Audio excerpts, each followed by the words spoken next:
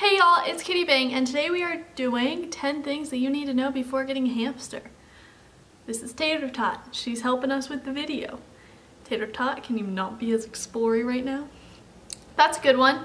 One is that they love to explore and need time outside of their cage because they thoroughly enjoy it. Oh, look at her. She's so cute. Okay. First things first is their tank size. And hamsters need a bigger enclosure than the ones in pet stores.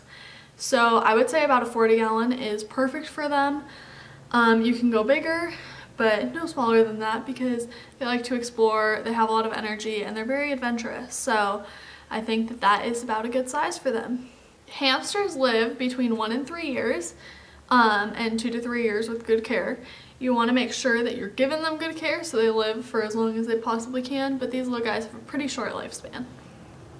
Hamsters' teeth are always growing, so they do need chews in their enclosure at all times. What I always do is I get like the wood chews so they can chew them down and then kind of grind down their teeth as they're having fun chewing on everything.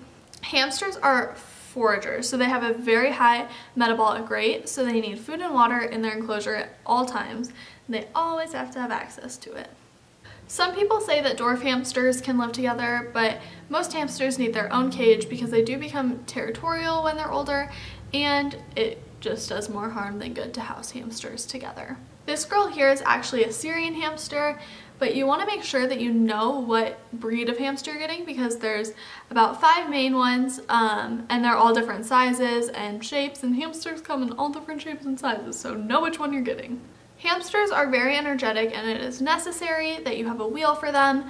A good wheel size is about 10 inches in diameter because then they will always be able to fit in it and it'll just be perfect for them.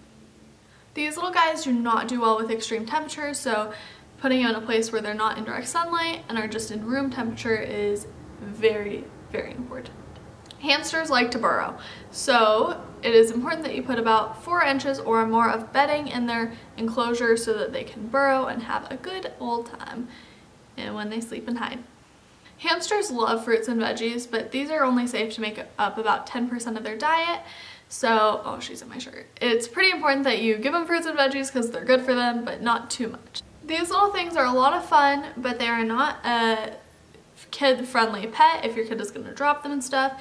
You have to make sure that they are treated like a living being because they are, and they do have feelings and emotions, and yeah, you need to take proper care of them because they are a member of your family. Thank you so much for watching. I appreciate you so much, and Tater Tot wants treats and wants to explore. But thank you for putting up with me and Tater Tot, and we will see you next video. Please make sure to like and subscribe. Bye!